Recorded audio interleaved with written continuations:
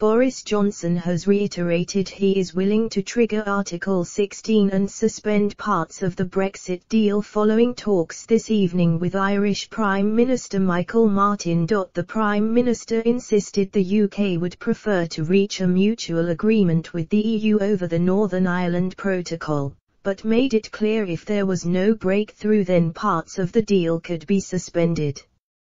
The protocol was created to prevent a hard border and ties Northern Ireland to the EU regulatory framework. A Downing Street spokeswoman said, "The Prime Minister and the Taoiseach agreed that a negotiated outcome was the preferred outcome and to work hard to achieve." The Prime Minister was clear, however, that if talks were not able to deliver a rebalanced and sustainable outcome soon, the government would be left with no choice but to use the safeguard measures under Article 16.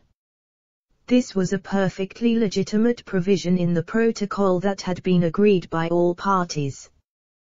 The phone call comes as Brexit Minister Lord Frost prepares to address the 1922 Committee of Backbench MPs. Lord Frost will speak to Tory MPs following surging unrest in the Conservative Party over Mr Johnson's leadership. He is also expected to provide an update on the latest plan.